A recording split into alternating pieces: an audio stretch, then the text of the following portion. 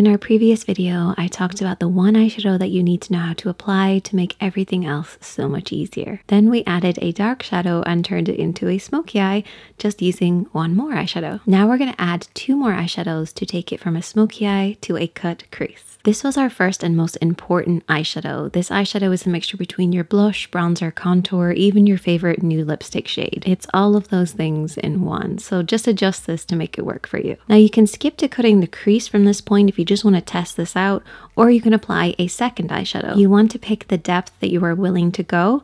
I went for a medium depth to create this smoky eye. I also recommend you using a matte eyeshadow to create this, particularly for beginners, because if you can make matte work, you can do anything. And we ended up with something that looks like this. We have some shape around the eyes, a smoky lid, but now we want to cut the crease. I'm going to do a very basic introduction into cutting the crease using just half of the lid, and this is done by using concealer. You need a small brush, synthetic if you can. Concealer or lip brushes are great, but it needs to be flat. I find if I pick up a little concealer and pinch it between my fingertips, I can create this really smooth, sharp line.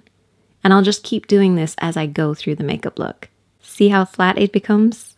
This is what we want. I'd also recommend looking down in a mirror, eyebrows slightly upwards, and maybe even tilt your head back so you can see this outline.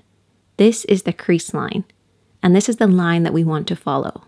Now this is very similar to how we apply eyeliner, so you can rest your elbow on a table and lean over a mirror, or you can rest your pinky on your cheek for a little bit of support. Start by applying a small amount on the inner third of the lid. A little will go a long way. And we're doing a pressing and pulling motion, similar to how we applied the matte eyeshadow. And you can keep it low to begin with, because when we want to create that shape, what we're going to do is look upwards. This will create a stamp of the concealer so we can see the outline of our crease. And then just follow that line to create the shape. Now, if you have uneven lids, what you can do is add some balance by going higher or lower, depending on how you want your eyes to match. Once I reach the halfway point of my lid, I like to just take a clean finger and tap off any excess right in the middle. And you should end up with something that looks like this.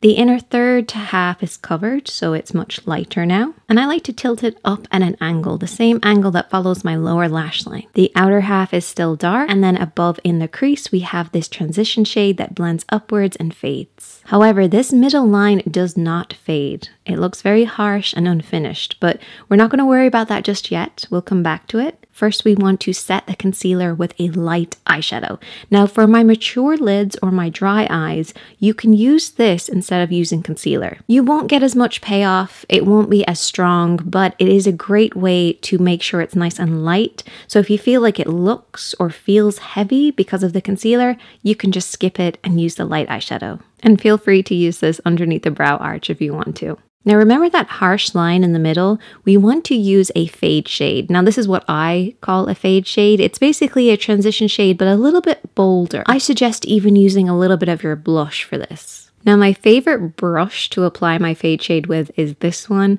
I've had this brush for 10 years and it is still my go-to. You want to pick up a little bit of that blush tone and blur and blend that halfway point line. Very lightly sweep right in the middle, and then you can blend this across the lid, bringing it all the way over, and you can also bring this up into the crease line to add that pro finish. You can even blend this underneath the lower lash line, all around the eyes. It's actually one of my favorite steps to do to create that really pro finish.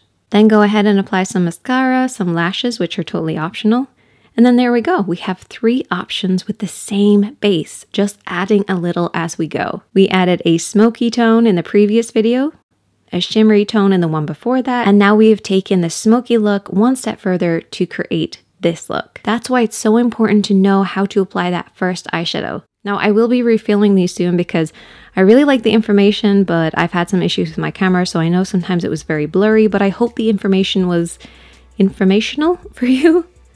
And as always, my friends, remember to be kind to yourself, be kind to others. I will see you in the next one. Oh, and also, if you need any more help or if something isn't working for you, let me know because I am always here to help.